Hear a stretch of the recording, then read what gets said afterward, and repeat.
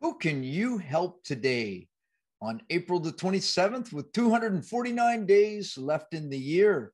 Think about it. And if you're new here, why don't you subscribe to the channel or share this with a friend? We need more subscribers, so I'm encouraging everyone, find somebody that you can share this with and invite them to join us each day. 10 minutes of devotion, fun facts, and jokes.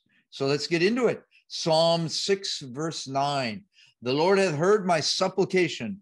The Lord will receive my prayer. For those reading the Bible, we have moved into 1 Kings chapter 1 and 2, and in Luke chapter 19, verses 28 to 48. Thoughts for the day.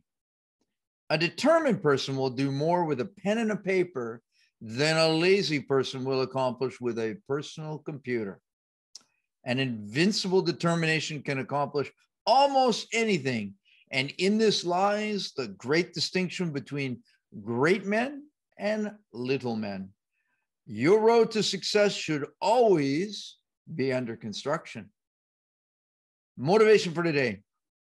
If you are not criticized, you may not be doing that much. On Today in History, Beethoven, 1810, publishes his latest composition, the Für Elise. 1937, the world's longest suspension bridge, the Golden Gate Bridge in San Francisco, is officially open, and its length is 4,200 feet. I don't know if that record still stands, but if you know, share that with us. In 1941, World War II, Athens falls to German invaders after 180 days of Greek resistance. 1950, Britain officially recognizes the state of Israel. 1966, sadly, the Abortion Act legalizes abortion in Britain.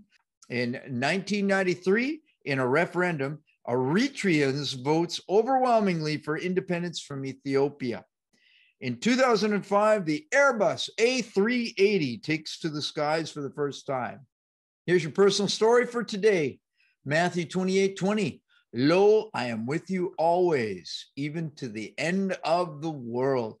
And for today, we'll go through the references in Matthew chapter 28, verses 16 to 20.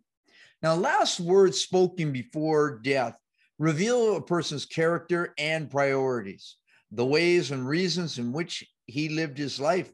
So we should pay close attention to the last words spoken on earth by our Lord Jesus Christ, found at the end of today's verses.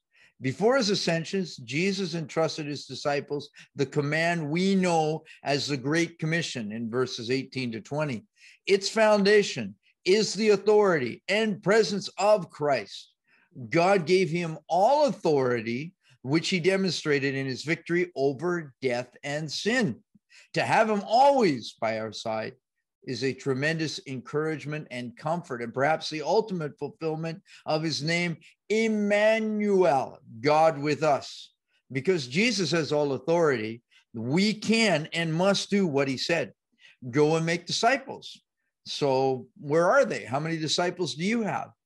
Get busy. Jesus had 12. Maybe you could find one or two. Somebody to mentor, somebody to share with, somebody to build up and encourage, advise, and go find them. Go implies the movement or change of some sort is required. So we think of Abraham and his journey of faith. He was told, hey, leave your homeland, leave your family, and go.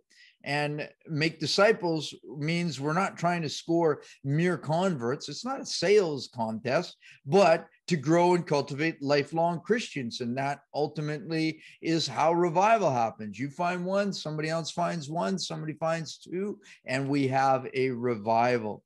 This reminds us that salvation is an ongoing process, beginning with the anointing of the Holy Spirit. Without the Spirit of Christ, you are none of his. And continuing toward Christ's likeness through the forgiveness of sins and personal growth, and finishing with glorification, the climax of God's redemptive work. So God's vision for salvation is global. So we are to go to all nations and all races. The work of preaching the gospel must include baptizing believers in water and spirit and teaching them to obey everything Jesus said. To live worthily and wisely, we must govern our lives by these parting words of our Lord. Here's some devotional thoughts for today. Now, affliction. When we accept it with patience and humility, it can lead to a deeper and fuller life. Before I was afflicted, I went astray, David wrote. But now I keep your word. And that's in Psalm 119. And again, it is good for me that I have been afflicted, that I may learn thy statutes. Verse 71. Pain, far from being an obstacle to our spiritual growth, can actually be the pathway to it. If we allow pain to train us, it can lead us closer to God and into his word.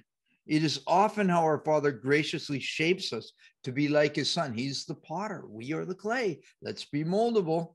And gradually it gives us courage, compassion, contentment, tranquility. We long and we pray for. Without pain, God would not accomplish all that he deserves to do in and through us. And I can say from personal testimony that there have been a number of cases where my greatest learning came through tragedy, the loss of a wife, the sudden disruption of this, the job change, almost dying from a ski accident, and many of these things do teach, as it says right here, the word of God living out in our lives, are having to rely on him, stepping out in faith. And we know many people that do go through suffering. And if they're there, we are there to support them, build them, encourage them, and remind them that this will lead to something good. You know, the sun will rise in the morning for anyone that is listening to this, that is going through a suffering moment. So are you one whom God is instructing through the afflicting of suffering and pain? So by his grace, you can endure his instructions patiently. He can turn the trial into a blessing and use it to draw you into his power and into his word. He can also teach you the lesson he intends for you to learn and give you his peace amid your difficulties. So the Bible tells us, count it all joy when you fall into various temptations. That's James 1:2. So God is making more out of you than you ever thought possible. So what about luck? 2 Peter 1:3 says, according to his divine power hath given unto us all things that pertain unto life and godliness, through the knowledge of him that hath called us to glory and virtue. Now, you've heard this. People go around and they say such phrases as, hey, I wish you luck. And it's my lucky day. Oh, it was only luck. Always bad luck. That seems to follow him around. If it hadn't just been for my luck, luck is just a chance happening. Luck may or may not be. It's not a sure thing, as some may think. You hear people say, push your luck, out of luck, in luck, and luck is the furthest thing from the truth in the matter. Isn't that just the fact? You know, when preparation meets opportunity, that's the definition of luck. And so let's prepare, let's be ready. And then when that chance happens, we can act upon it and make our own luck. But that's a topic for another day. I happen to think that there is nothing happening or going to happen by chance. There is a reason for everything, whatever it may be. There is not one person here on earth by luck. Scripture says the very hairs on your head are known by him, and they're numbered in Matthew 10:30. There's no child here by chance or luck or good or bad. Scripture tells us in several instances that he formed us in the belly and he knew us before. There may be children that arrive on earth without being wanted or planned, but or even prepared for, but they aren't here by chance. God has placed everyone there. He's got a divine plan and he directs all the steps there. So we find ourselves telling someone, good luck on your new job. And it's a saying, you know, if you say that, don't beat yourself up. But you find out what we need, and luck may not even be what we need. What we want them is to have success in those areas. Yet we use a dictionary word that means a chance happening. We should tell these people that we pray they will have great success in their new job, and that they will have all the words, the wisdom, and the courage to do all the tasks assigned to them and shine a light to those around them. And maybe that's what they're really looking for. So the Bible teaches us that faith is what we need, and plenty of it. It says that the just shall live by faith. And that's not a far cry from luck, a chance happening. Faith will sustain us. Luck will fail us. Noah, by faith, saved his family when he listened to the Lord's warnings and built an ark. He could have stood around like the rest of the people, paid no heed, and just waited on luck to bring him through. He wouldn't have survived. He would have been disobedient, in fact, just like the rest that didn't want to listen to the warning. Would you rather rely on your luck or place your faith in the power of the Holy Ghost, with whom all things are possible? Do you want to chance being ready when Christ returns for his church? Or do you want to have the assured faith in Jesus Christ? Anyone that wants luck can have it. We live by faith all the time, and that's the best way to go. Well, that's all I got for today. Again, a reminder to subscribe to the channel. A couple of fun facts. India, they have 50 million monkeys. And I don't know if this is true, believe it or not. A mule won't sink in quicksand, but a donkey will. Here's your closing thought. Lord, give me an insight so that I can understand my true value the way you see me.